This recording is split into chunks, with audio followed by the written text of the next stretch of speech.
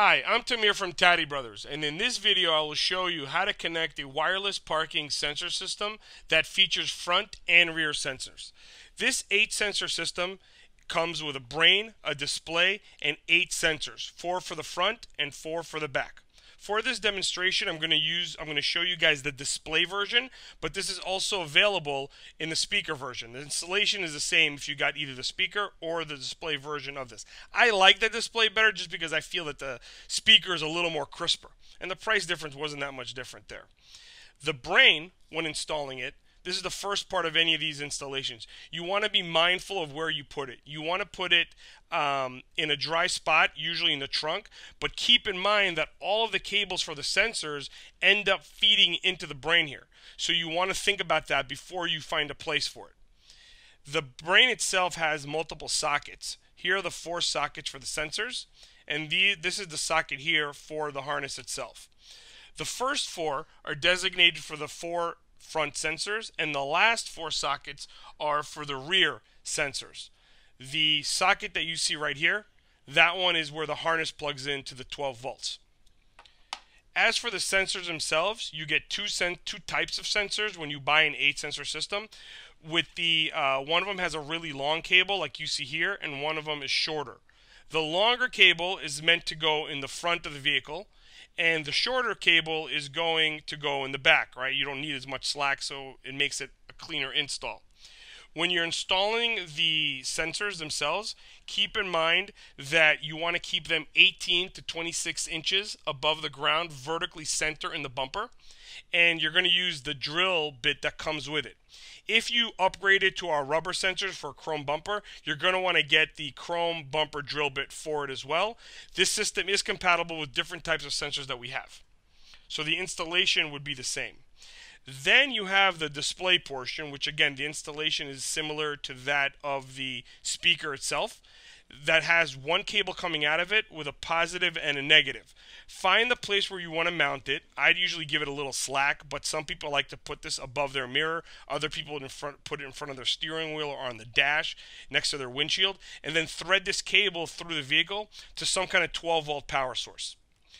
Then finally, we have the harness that plugs into the brain itself. The red cable in the harness itself connects to a 12-volt power source. The black connects to the ground. It's very easy to do, but some people confuse it and connect it to the reverse light or the brake light. This has to connect to a constant power source because the brain constantly needs to operate.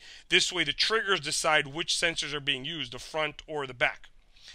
Then you have these triggers right here. One of them is a pure white cable. That's the one that connects to the brake light. And then you have the black and white cable. It's like a mixture of them. And that's the one that connects to the reverse light. I want to put this together for you guys so you can get the concept of how it works. So what I'm going to do is first I'm going to connect the harness right here. Like that. We're going to connect the sensors. I'm going to use the last one and the first one. So you see that I'm using the different zones of the sensors themselves. Like this.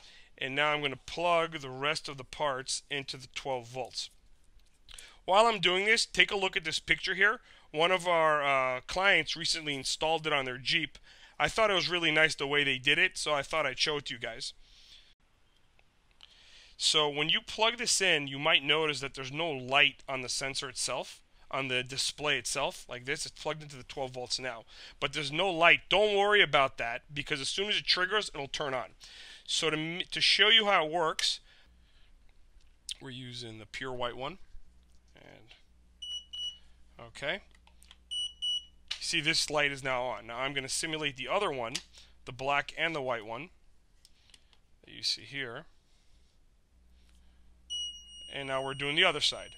So here's one side. Try to get it so it stands still for you guys. Alright.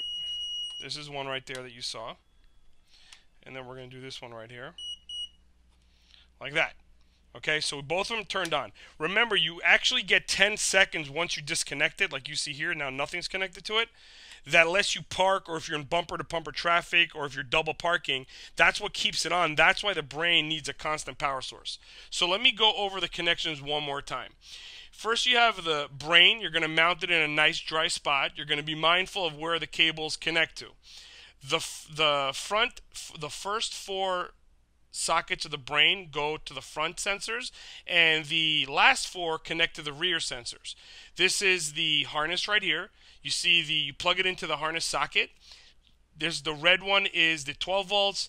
The black cable is to the ground. Then you have the trigger wires. The black and the white connects to the reverse light, and the white cable connects to the brake light. The final part of the installation is the display, where you have the display. You just find a place where you want to put it, leave some slack so you can move it around, then plug it into, thread it to the vehicle, and connect it to some kind of 12-volt power source. If you have any questions, you can call us at 866-966-5550. From all of us here at Taddy Brothers, thanks for watching and have a great day.